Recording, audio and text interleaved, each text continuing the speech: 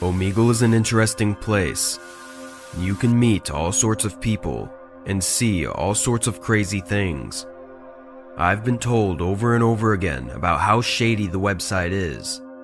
I have experienced some shady things from all the times I've been on that site, but being the overly curious, thrill-seeking teenager, I continued to visit it, sneaking out a laptop and staying up late hours just to see what I could find.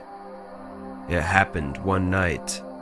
I was scrolling through my phone, wide awake, when I decided to try Omegle to cut the boredom. It was around midnight, and my parents were dead asleep by then, so I snuck out to my dad's office to use his laptop. I locked the door and tried to be as quiet as possible. I turned on the table lamp and fired up his laptop. For the first hour, I saw the usual stuff, and creepy old men lying in the bed with a camera tilted directly at their hairy chests. I was getting fed up, so I decided to chat with one more person before heading to bed. I had no idea what to expect when I clicked next. The video feed was completely black on the other person's end. I thought that he or she forgot to turn on the webcam, so I typed, "Your webcam's off." A few minutes later, the person on the other side replied, "I can see you." I looked closely at the screen, and that's when I saw it. Two eyes stared directly back at me from the darkness. It gave me chills once I noticed this, and then suddenly the lights turned on from the other person's end. I saw a girl staring at me. She was dressed like the infamous Annabelle doll. At first, it felt really weird to see her like that, but then I realized how detailed she had been with her makeup. She wore red ribbons on her twin braids with an excessive amount of red blush on her cheeks. Her eyes were done like those anime cartoons which made them appear wide and scary. She watched me without blinking and then slowly smiled. There was something in her smile that didn't feel right. Upon realizing that it had been quite some time since I haven't said a single word to her, I felt embarrassed. Wow. Hi. You look different. Do you like it? The voice that came out of her didn't match her attire at all. It was coarse yet squeaky at the same time, as if she was not using her real voice and trying to be someone else. But anyway, I smiled back and said, "Yeah, you just shocked me." I love doing that to people. She laughed weirdly. "So what's your name?" Annabelle? And you are? "Of course. Well, I'm Justin. How old are you, Annabelle?" What do you think? I don't know. It's kind of hard to tell with all that makeup." Her face suddenly changed. The smile disappeared. She looked me up and down like I've offended her. She brought her face extremely close to the screen and made very creepy eye contact. "What are you doing?" Trying to see inside you. "What?" She started laughing hysterically. Her behavior made me uncomfortable. For a moment, I thought to disconnect the call and go to bed. But as they say, curiosity kills the cat. I stayed. So what is your real name?" She tilted her head to one side and said, I just told you. I realized she has no interest in revealing her true identity, so I got quiet. The next question came from her side. Tell me, Justin, do you like hide and seek? Such a cliche. Answer me when I'm asking you a question! Her sudden scream caught me off guard. Whoa, why are you screaming at me? Because I'm real as hell, Justin! You know you're using your dad's office while he's dead asleep! Isn't it true? How do you know that? I can see inside your head. I'm Annabelle. At this point, I had had enough. I went to disconnect the call, but no matter how many times I tried, the site didn't close. Glitches started appearing on the screen, but she stayed right there, watching me with her terrifying grin, carving sick joy from my moment of tension. Suddenly, she took out this big knife. Wanna see a magic trick? She got up and walked to the other side of the room. I watched her opening the closet door, followed by the sobbing of a woman. I couldn't see her face, but only heard her scream. No, please! Let me go! Please! I won't tell anyone! What happened next will be hard to explain in words. It was insanity. She went full crazy and started stabbing the woman. I could hear the ruthless slashes accompanied by painful sobs. I watched it in horror. My body was paralyzed in fear. I couldn't move no matter how hard I tried. At one point, the woman's sobs died down. The stabbing stopped as well. Then Annabelle turned towards me and she came back to her seat. The bloody knife and her bloody hands made me nauseous. She kept the knife on the desk and brought her face extremely close to the screen. Wanna see another magic trick, Justin? I was shivering. Drops of sweat covered my forehead. Annabelle touched her face with her big hands and started rubbing off the makeup on her face. I had no idea something even more shocking was waiting for me. Once the makeup started to come off, the true face appeared. And Annabelle wasn't a woman. She was a full-grown, middle-aged man.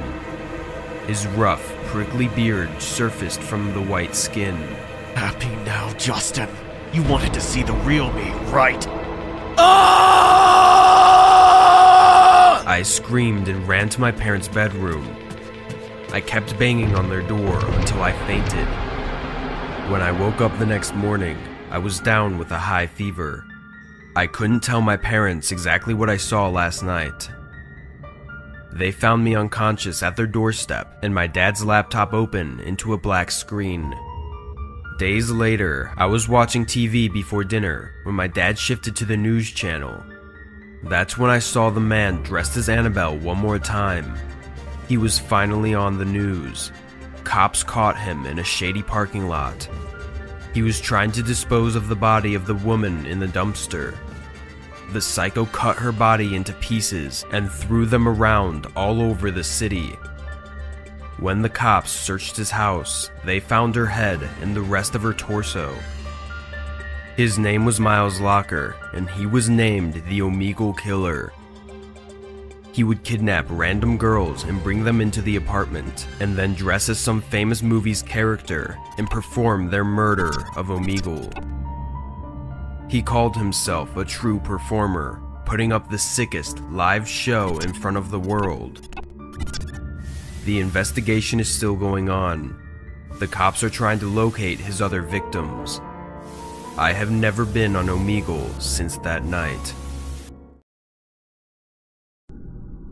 Hey guys, my name is Lucas. Maybe many of you know me from the golden age of YouTube pranksters when channels were dedicated to making pranks on the street, online games, or platforms like Omegle. I belonged to the latter, and oh boy, it was a blast.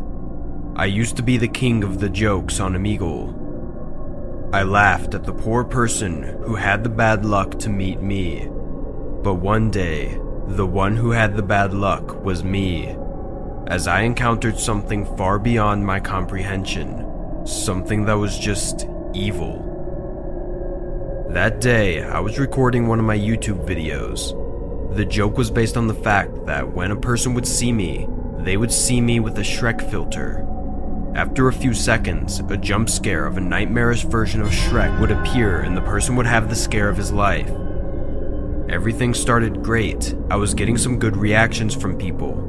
But suddenly, a girl appeared on the camera.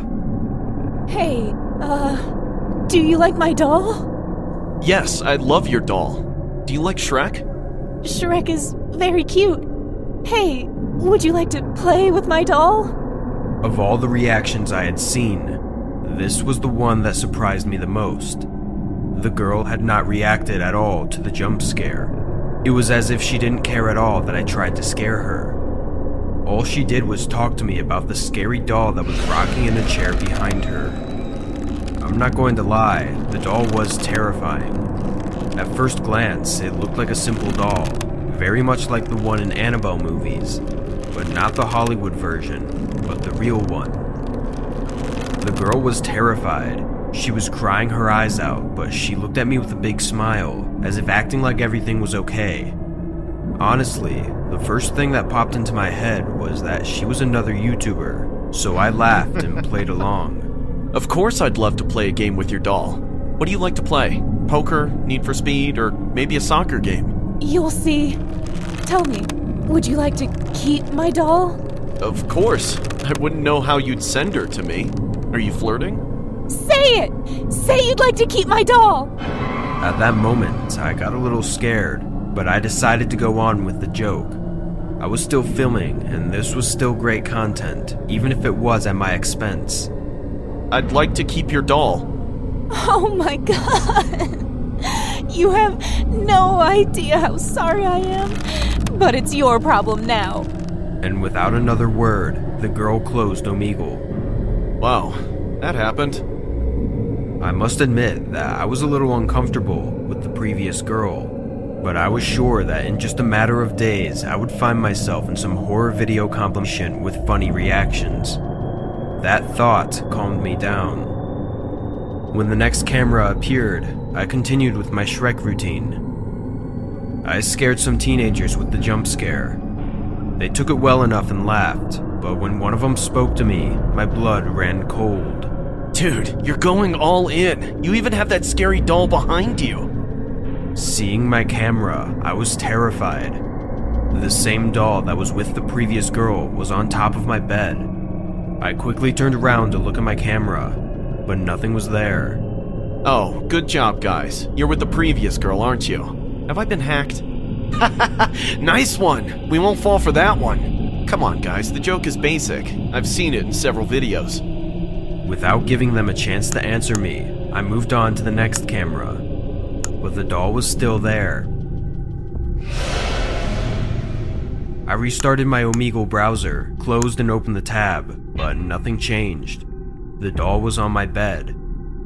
Thinking of a quick solution, I opened my webcam from the computer, and when I saw the doll in the same position, I was perplexed.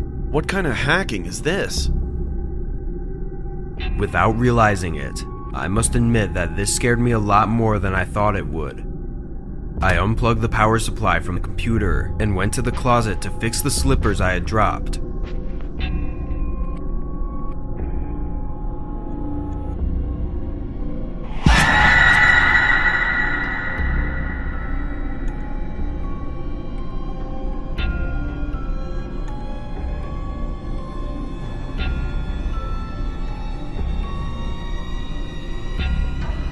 Once I finished, I went back to my computer with the plan of reconnecting it. Maybe the hacking problem was already solved, but to my surprise, something else happened. The computer was not only on, but it had an Omegle chat open. My camera was on, but the other person was off. This can't be. Do you still think this is a hack, Lucas? How do you know my name? I didn't come to explain things. I came to play. That's what you wanted, right? No, I don't want that. Hey, would you like to play with my doll? Of course I'd love to play a game with your doll. What do you like to play? Poker, Need for Speed, or maybe a soccer game? Who are you? Just someone who wants to play, Lucas. And what do you want to play? Since you're so fond of asking questions, we'll play a quiz. You can start. Leave me alone, please. Come on, Lucas. It's just a game. Play. What if I walk out the door? Lucas, I won't answer that question, because I'd like to see you try. It's my turn. Do you know where I am now? I don't know. Come on. Yes, you do. You're in my bed. I congratulate you. I knew you had it in you. Do you think you'll survive tonight? I thought it was my turn to ask. You thought wrong. Do you think you'll survive tonight? Yes. Ah! I told you, it's not good to lie. Please, let me go. Let's play another game. Do you remember the girl who was with me before? You'll be her. Please, I don't want anyone else to go through this. For every camera you pass without them agreeing to stay with me, I'll take one step closer to you. If I get to where you are, you lose. No, I won't do this to anyone. Turn around, Lucas.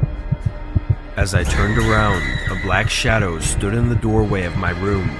I couldn't make it out, but it was huge and intimidating. It had a human silhouette, and I could recognize a hospital gown. From now on, you can't turn around again. But I assure you that with each camera, I will be closer to you. Let the game begin. Immediately after saying these words, the first camera was activated, and some girls appeared. Hey, girls, do you like my doll? Freak! Every time I said this, people rejected me. Some would freak out, others would scoff. None of it mattered. The only thing I could think about was that every second that passed, I could feel something behind me getting closer. My skin crawled with each person who jumped me, and I felt colder and colder. At the last one, I could feel him behind me, breathing violently. I could feel his smile without even seeing it. I couldn't breathe from the terror.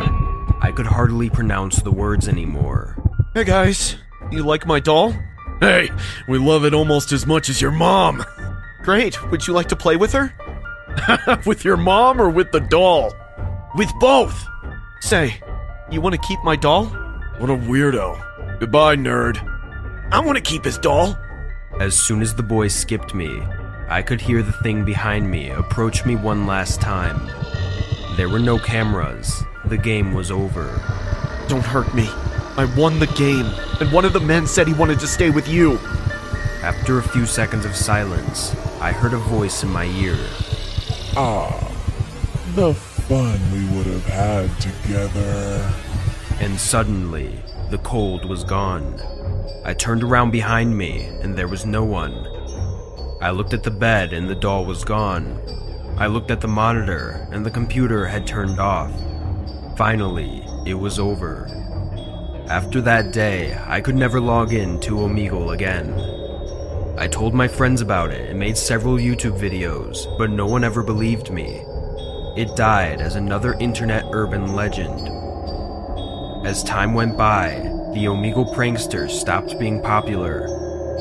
Even though horror channels are more successful than ever, I decided not to join that trend. I had already seen more horror in 1 hour than I wanted to see in my entire life.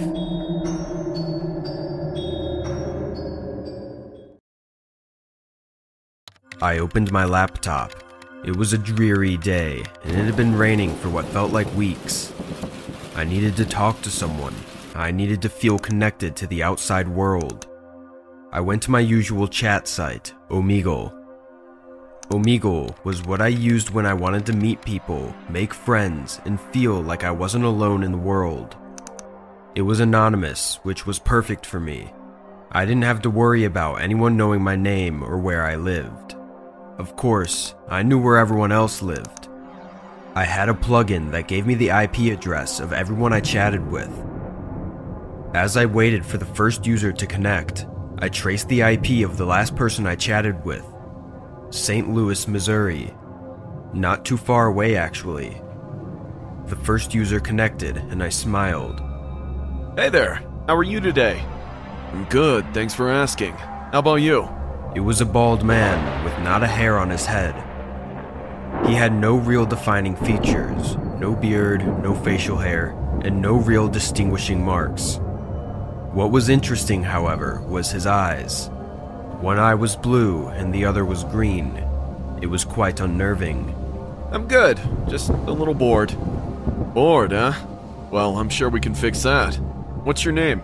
I hesitated. I didn't want to give away my real name. You can call me John. John, huh? Well, it's nice to meet you, John. I'm Andy. Andy didn't seem like a threat. He was just a regular guy chatting on Omegle. We talked for a while, about nothing in particular. He asked me about my hobbies, and I asked him about his. Eventually, the conversation turned to more personal things. So, John, what do you do for a living? I'm a student. Oh? What are you studying?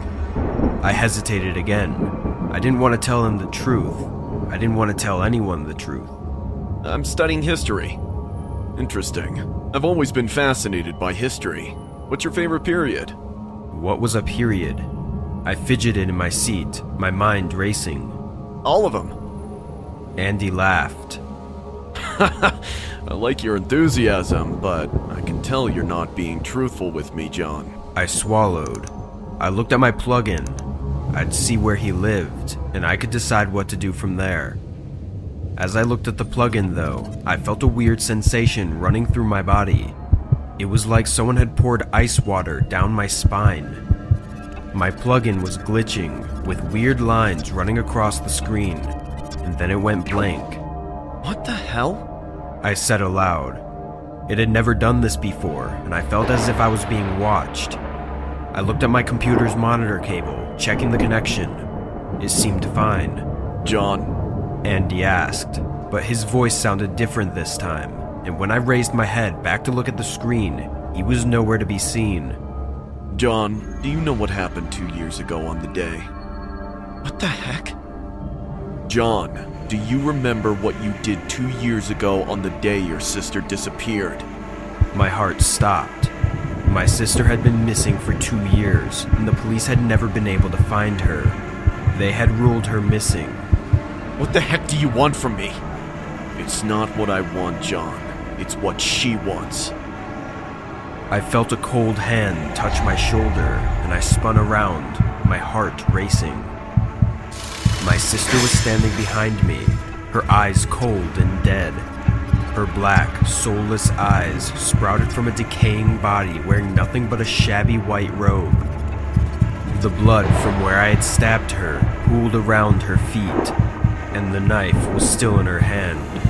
Sarah? Hello, brother. They never found out what you did to me, did they? But I know. I remember when you killed me. I remember everything.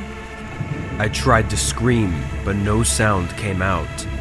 I tried to run, but my legs were like lead. I was paralyzed with fear.